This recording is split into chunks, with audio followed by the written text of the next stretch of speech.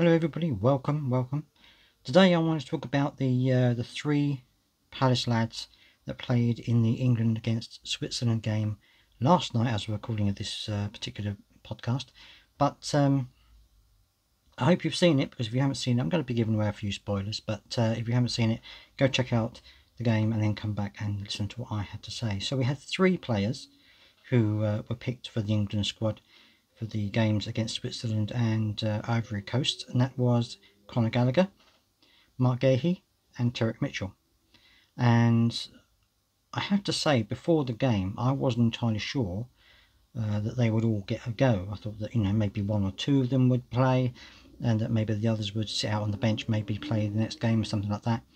But I was really pleased to see that Conor Gallagher and Marc Guehi were on from the beginning. They were playing from the start, and that was great. It was really great to see it. England, I think, were a little bit slow, not quite as sleek and as free movement and flowing as they have been in previous games. I know they've lost a few players due to injury and stuff like that, but they seem to be a bit laboured, not quite as on the ball, pardon the pun, as they usually are. Switzerland, to their credit, did give England a good game. They played well, they were closing down, they were hassling for the ball, and they were making some very good chances themselves. Pickford had to make a couple of very good saves. So, it was, all in all, it was a good game, and we managed to win it 2-1, which of course is great. I think we were a little bit fortunate to get the second goal. It was a handball by the Swiss player, but I don't think we were necessarily creating that much in open play that we would have got the goal anyway. But obviously Harry Kane put that away, and that was 2-1 to us. But as I say, it was great to see the three lads playing. Guehi had a great game at the back. He wasn't responsible for the goal that we conceded, and and I think he made some good interceptions. He was tracking back well. He was marking well, and he was doing really good. I really enjoyed it. I really enjoyed seeing him play in the England shirt, and also he was the one who headed the ball against the arm of the player for the penalty. He's the one who brought the penalty attention first of all. It was his involvement that led to the penalty. So yeah, that was good from his point of view. Aerially he was great in the box when they were coming up the corners. Overall he was just playing like he did for Palace, which is obviously how you want him to play. Conor Gallagher, again, typical Conor Gallagher really. He was running all over the pitch as he does for Palace.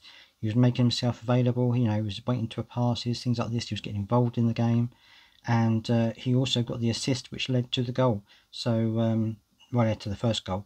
So that was great. I mean, he was playing very well, and he was his usual energetic self, running all over the pitch.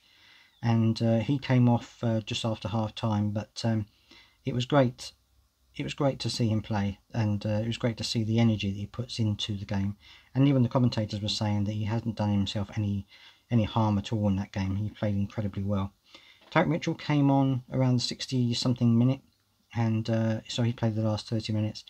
And I thought he was very good as well. He was chasing back. He was, harrying for the ball. He was putting in great crosses for Harry Kane. One fantastic cross that came in that was just outside a really headable area, but Harry Kane got his head onto it, but it was saved. So he was putting some good crosses in. He was tracking back. He was working hard. I thought he'd done a very good game as well. I think Gareth Southgate is going to have a bit of a headache now. Those players have shown that they are capable of playing senior level in England, and I think he's going to have a bit of a headache now. I mean, Maguire is in the squad, but Maguire hasn't really had that good a season for me.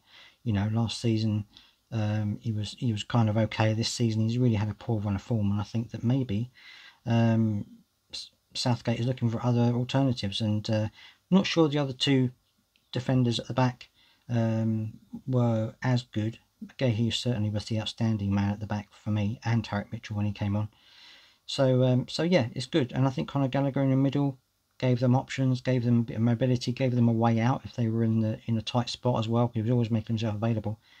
And it seems like we missed that a little bit when he came off. We were kind of missing that exit, missing that option.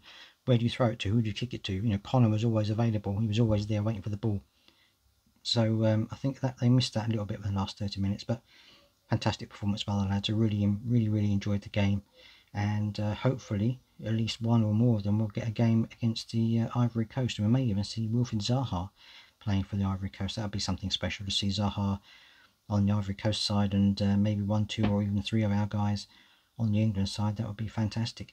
Let me know your thoughts though. How do you think each player played? Do you think that they have now kind of made a good case for staying in the squad maybe long term? But how do you think we're going to line up against the Ivory Coast? Do you think we're going to be in the squad again for the Ivory Coast, or do you think Gareth Southgate's going to play things around a bit and maybe chop and change a few players? I'd love to hear your thoughts on it, and also your thoughts on the game itself, how you thought it went. But that's it for me. Thank you very much for joining me. Bye bye.